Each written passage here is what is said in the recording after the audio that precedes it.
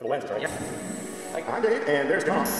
Here, play. Welcome to Retired Time Productions. This is how to install the FrSky D4R-II Receiver into the EMAX NightHawk Pro 280 Mini Quad. So the cables are already connected, and we're going to be using PPM mode with just this one wire.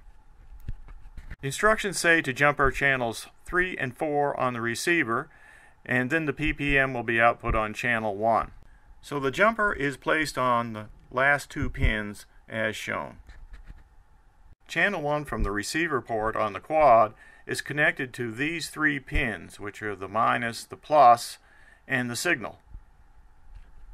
So here I go connecting the wire from the receiver port channel 1 on the quad to channel 1 on the D4R-II. So after creating a model on my Tyrannus, I go into page 2, Model Setup, scroll up using the plus key till you get to the internal transmitter, and make sure it's on channel 1 through 8 for the range. And make sure it's on D8 for the mode.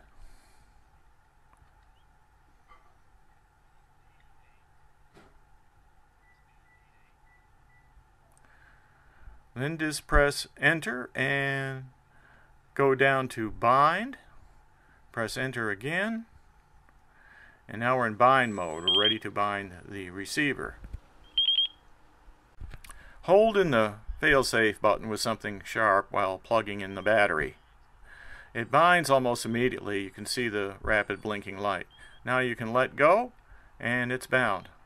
Unplug the battery and take the transmitter off bind, and then we can just go ahead and press exit. And we're done. Now we're going to use the Baseflight Configurator, which I previously downloaded and installed. See links under the video for this. Now plugging the USB cable into the NightHawk Pro. Connect the other end of the USB cable to the computer.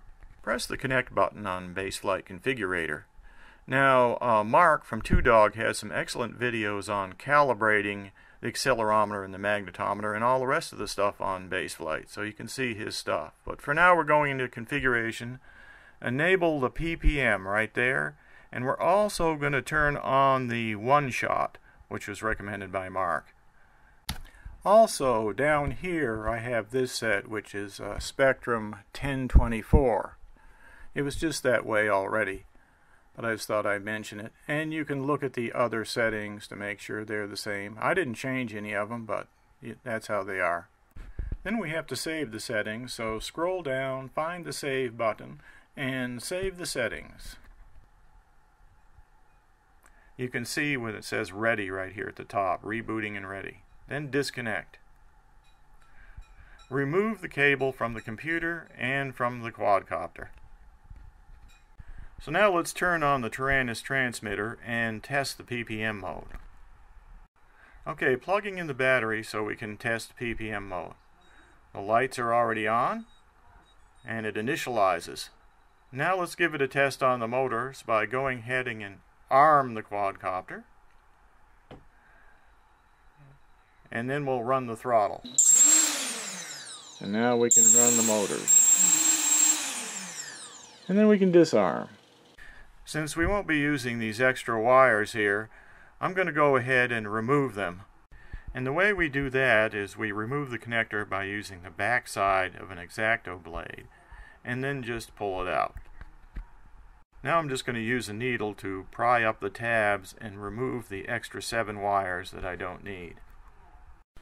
Here's a little fast motion video of me just removing the wires, lifting the tabs, and then pulling the wires out. So we still have the little connectors that are on the end of the wire, so they can be put back in later if we decide that we need to use the wires for some purpose.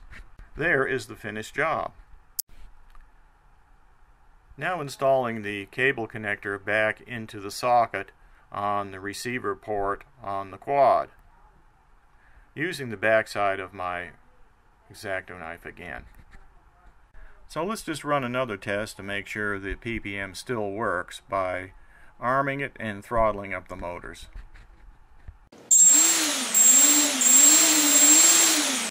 So I have the receiver held down with some of this double stick 3M tape, and then I've run the antenna wires up through the holes and laid them alongside some tie wraps. We'll then secure it with some heat shrink tubing. So here's the antennas with the heat shrink installed over them, and you can see the receiver down inside there.